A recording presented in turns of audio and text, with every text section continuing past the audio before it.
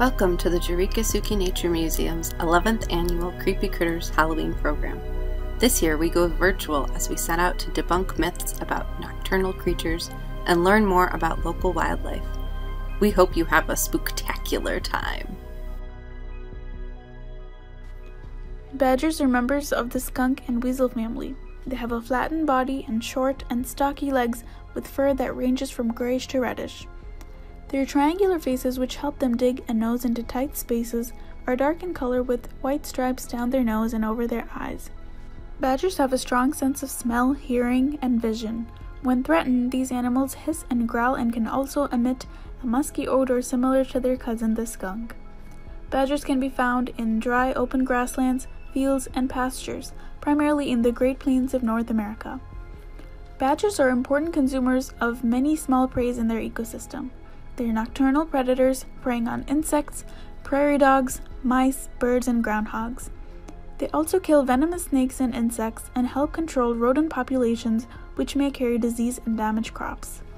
Their burrows provide shelter for other animals, and their digging activity allows for soil development. Due to their superb digging skills, they are sometimes seen hunting alongside coyotes. Badgers dig up rodents burrowed underground, and the coyotes readily catch them as they try to run away. Not to be confused by the average Thanksgiving turkey, turkey vultures are much more different. They are large flying birds that feed off of the flesh of dead animals and are capable of flying low to the ground to pick up the smell of dead animals. These barbarian-like birds don't even make nests. They simply lay their eggs directly on the ground in well-hidden areas. In an attempt to defend themselves, they can projectile vomit distances up to 10 feet, making a great predator repellent. Turkey vultures' digestive juices kill bacteria, hence why they don't get sick from their dead animal diet. Not to mention, these birds survive in the wild for around 20 years. The next critter we're going to talk about today is the raccoon. Raccoons are mammals that are native to North America. They look very round and fuzzy from a distance, but are most often recognized for their striped tail and the fur on their face resembling a bandit mask. Raccoons are a lot bigger than you think they'd be, with some of them growing to the size of a small dog.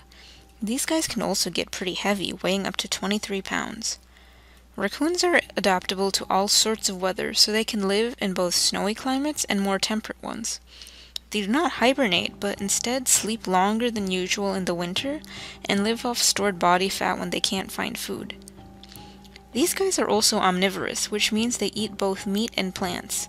They enjoy eating a lot of different fruits, but will sometimes also eat frogs, mice, or even bird eggs. Sometimes people have seen raccoons washing their hands in a stream or other water source before eating, which is kind of a fun fact. Raccoons' homes are called dens. They make these dens in a cave, trees, and sometimes even barns. Females have their babies or cubs in the early summer. They can have up to 7 in 1 year, but 2 or 3 is more common. These cubs become independent at around 8 months and go on to live for about 2 to 3 years. The whip scorpion is technically not an actual scorpion and belongs to the arachnid family. Their tail may be intimidating at first glance, but it's simply a sensory organ.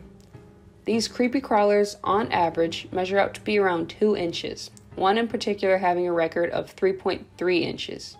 Fear not, the whip scorpion isn't capable of stinging or hurting you at all, as they completely lack venom glands.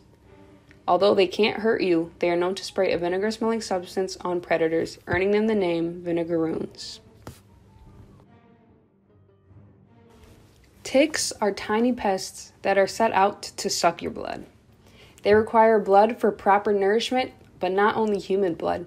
Depending on the type of tick, they can feed off of dogs, mice, small wild animals, birds, and white-tailed deer. Once on its prey, ticks lodge their teeth firmly into the skin with plans to stay on and feast for days. These pests aren't insects, they belong to the arachnid family. When viewed closely, you will spot their 4 legs and missing antennae, somewhat like a spider.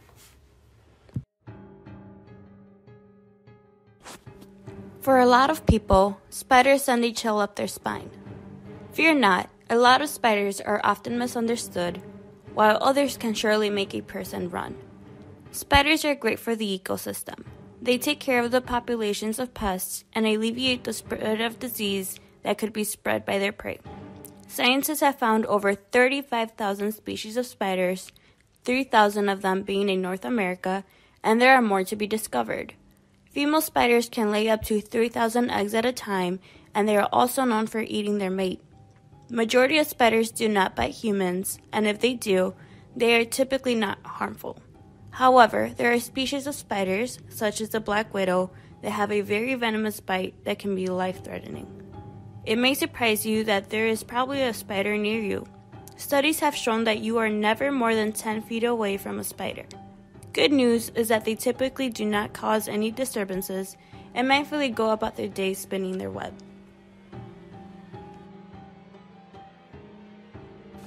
Harvestmen, better known as daddy long legs, are arachnids with tiny bodies and leg spans measuring out to be around 6 inches.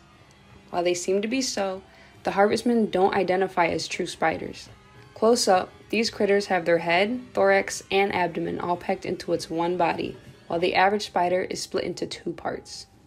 Not to mention, they only have 2 eyes, while spiders have a whopping 8. Harvestmen are carnivores, but don't worry, they won't eat you. They are more focused on prey their own size, like beetles, caterpillars, and even spiders. It has been said that they have the most toxic venom of all, but that can't be true as they don't have any venom or fangs at all. With 8 legs, large and hairy body, and a creepy appearance, tarantulas are less harmful than most people think. There is often a misconception that these spiders have a powerful bite, when in reality, their bites contain very little toxins and are equivalent to a bee sting. In fact, tarantulas rarely bite and instead defend themselves by throwing needle-like barbed hairs at their attacker when provoked. Some of the largest tarantulas have a leg span of 10 inches, which is about the size of a dinner plate. Since a fall can be fatal to these furry friends, they have retractable legs that allow them to climb surfaces. If they happen to hurt one of their legs, they can simply grow a new one, since they shed their exoskeletons.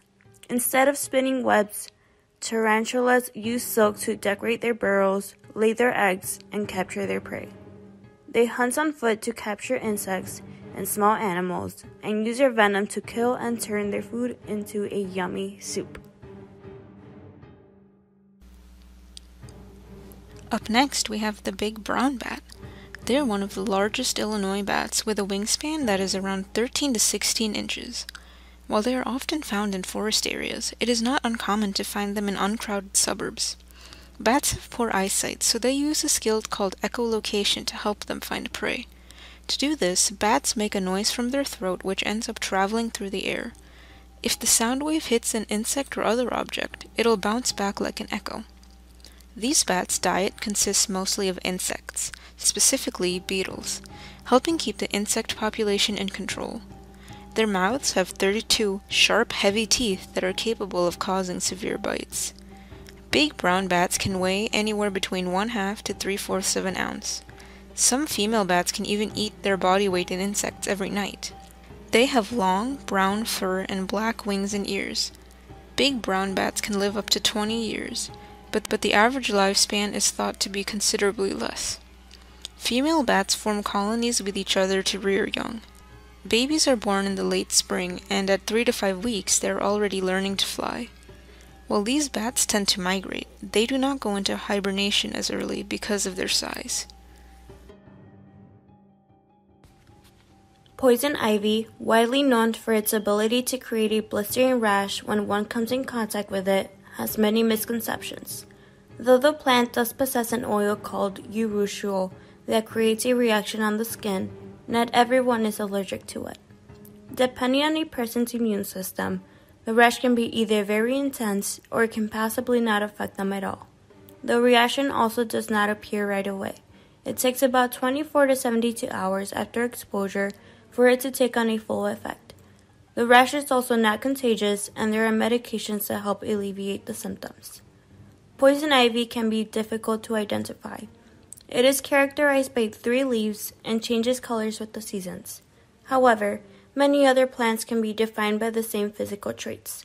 Some of the plants sometimes produce small yellow-green flowers which develop into berries.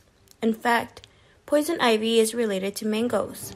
There are also natural ways of killing this plant. Pulling it from the roots gets the job done, but remember to cover as much skin as possible to avoid exposure to its oils. Urushiol can linger for years. Though the plant may be gone, its oils can be left behind, and in this way, poison ivy returns from the dead. The common snapping turtle is a large freshwater turtle known for its combative disposition and powerful beak-like jaws. Its rugged shell can range from dark brown and black to tan, while the neck's legs and tails are yellowish and the head is darker in color. Snapping turtles only live in fresh or brackish waters with muddy bottoms and abundant vegetation, so it's easier to hide. They can be found in lakes, ponds, and rivers from central U.S. across southeastern Canada to Nova Scotia and Florida. The common snapping turtle has remarkable cold tolerance. Some individuals don't hibernate but remain active under the ice in winter without breathing for more than 6 months. Common snapping turtles are important aquatic scavengers that consume both plant and animal matters, such as invertebrates, fish, frogs, and small mammals. These turtles are one of the top predators in their ecosystems. They assist in natural recycling by cleaning up dead organisms from the water they inhabit and by controlling populations of mammals, amphibians, mollusks, reptiles, and insects they prey on. Snapping turtles are not social creatures, so their interactions are limited to aggressive behaviors among males. It is also widely rumored that these turtles can bite off our fingers and toes, but they're mostly docile until threatened or provoked. Striped skunk is commonly found in the wild and also suburban environments in North America, including the USA, Canada, and Mexico. They usually inhabit open habitats such as forests, grasslands with extensive leafing, more like habitats that are woody and brushy. Striped skunks are known for the 2 distinct white stripes running across its body, and each individual could develop unique patterns. These types of skunks have poor vision, with objects going blur about 10 feet. Their smelling and hearing is not quite efficient too, but they have an excellent sense of touch. Striped skunks are nocturnal and solitary animals. They breed towards the start of winter, and the females give birth to 4 to 5 baby skunks at a time. And at average, each skunk lives up to 7 years. They prefer to remain secretive, so it is very rare for humans to see them. Striped skunks are omnivorous and feed on a variety of plant and animal matter. These skunks are actually good mouse catchers too, and are a significant part of the farm wildlife community as they help control insects and pests.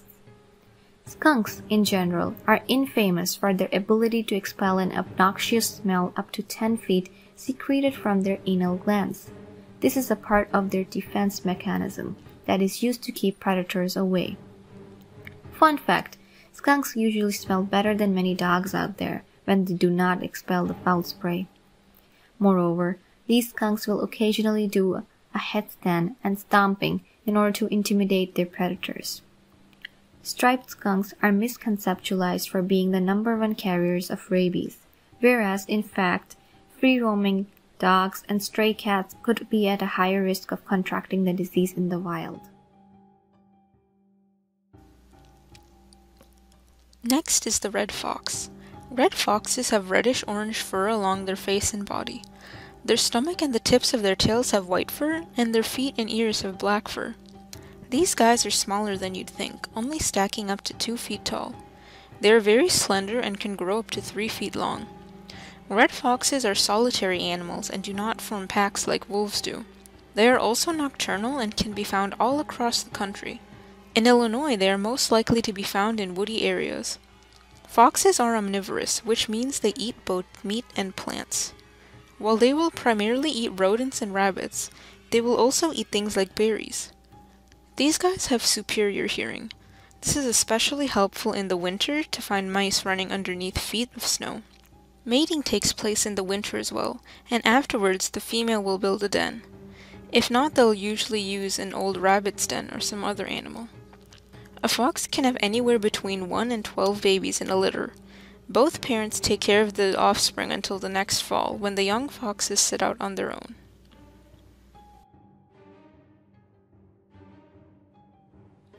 Rattlesnakes, a word that drives fear and anxiety among people. They are a group of large venomous snakes that are found throughout North and South America. Rattlesnakes are known for the patterned, heavy bodies and diamond-shaped head. Each side of its head has a specialized structure known as the pit that is used for heat detection of the prey. To keep away and warn the predators, these creatures shake the rattles on their body that is made of keratin. They are mostly abundant in dry lands such as deserts, open grasslands, and rocky hills. Rattlesnakes are primarily carnivores, and they consume mice, rodents, small birds, and other small mammals. They do so by stalking their prey in silence and pouncing on them. The prey is killed instantly, but even if it manages to escape, the snake can follow it by sensing the scent of its own venom. Rattlesnakes cannot survive extremities of temperature, and they prefer night times to breed. Most rattlesnake species mate during the summer, and their females incubate the eggs inside their own bodies. On average, an adult lives for around 10 to 20 years. This includes all the 29 different species of rattlesnakes. Although rattlesnakes are considered dangerous, they do not exhibit aggressive behavior unless otherwise provoked or threatened. Rattlesnakes' bites can be deadly, but rarely, as they can be cured and treated timely to prevent any further complications. Surprisingly, rattlesnakes have also been found several miles in the sea. Who would have expected that? Beavers are the largest rodents in North America and the national animal of Canada. They're built to live in water, with their thick waterproof fur, webbed feet, and paddle-shaped tails, which they use to communicate danger by slapping on the surface of water. They also have closable nostrils and ears and transparent eyelids that act like goggles underwater. They can be found around freshwater ponds, lakes, rivers, marshes, and swamps. They're herbivore and prefer to eat leaves, twigs, and aquatic plants. Primarily nocturnal, they spend most of their time eating and building, hence the saying, busy as a beaver and eager beaver. A beaver's home is called a lodge, which are little dome-shaped houses made from sticks, grass, and mud, just barely above the water level. Beavers are very social and live in groups of lodges called colonies. Most importantly, beavers have a tremendous impact on the ecosystem and are commonly known as environmental engineers because of their remarkable ability to manipulate and change their environment to fit their needs. Using their powerful, constantly growing incisor teeth, they gnaw on trees and create massive dams of logs, branches, and mud to make ponds where there isn't an adequate amount of water. These dams sponge up floodwaters, resolve droughts, purify the water, prevent erosion, and provide aquatic habitat for dozens of other species such as birds, fish, and amphibians.